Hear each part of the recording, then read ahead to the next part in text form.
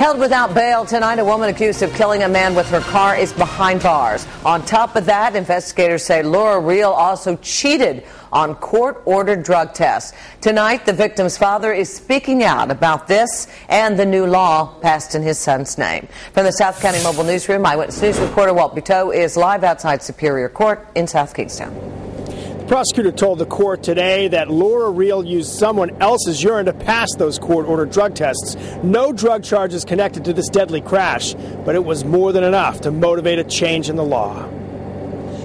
State of Rhode Island versus Laura Reel. Laura Reel's driving record already included more than a dozen traffic violations before she was charged with running this Charlestown light and crashing into 27-year-old Colin Foote. We don't want Colin to ever be forgotten for his sacrifice and what happened to our family, and our mission is to make sure that this doesn't happen to anyone else.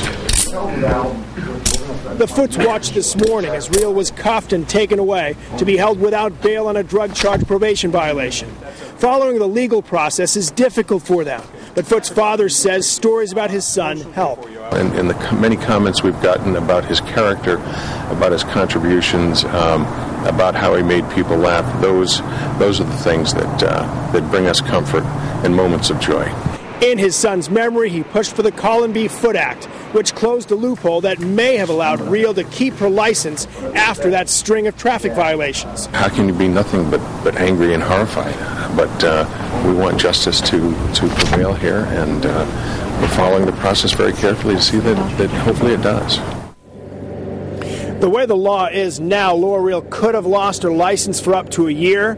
The way the law was, she lost her license for 1 month. Live with the South County Mobile Newsroom in Wakefield, Walt Buteau, Eyewitness News.